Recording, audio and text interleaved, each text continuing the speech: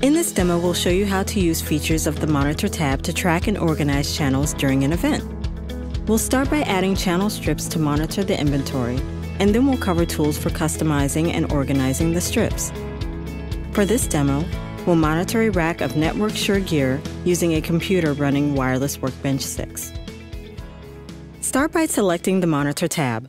Initially, the monitor view is a blank canvas. To add channel strips, select or drag from the Channels section, which displays all network Shure channels in the inventory. Channel strips auto-align in the same order that they appear in the Channels section. For other placement options, select Free to allow for placement anywhere, or Snap to align channels to a grid. Uncheck a channel to remove it from the monitor view.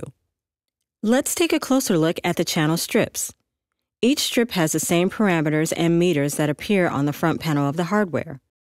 Right-click on the background of the monitor view, or click on the gear to access the Channel Strip Designer, which allows you to add or remove parameters. Condensed Metering offers a quick way to view essential audio and RF functions. Each meter is shown as a single LED.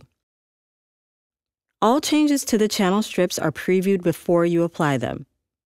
To see a comprehensive list of parameters, double-click on the channel strip to open the Properties panel.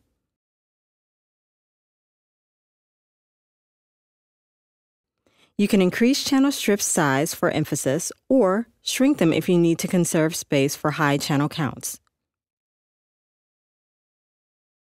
In addition to the options for customizing, the Monitor tab offers tools for organizing the channel strips. Channel groups can be created to place channels into logical groups. For example, let's say we have 4 backup singers who we would like to monitor. We can drag these channels into the Channel Groups section and then select the group to display. Multiple groups can be created to monitor specific performers. Another helpful organizational tool is Monitor Views. Each view can have a unique placement and arrangement of channel strips. If an event has several groups performing, a monitor view can be created for each group by clicking on the plus sign along the bottom of the tab. Each view can be named.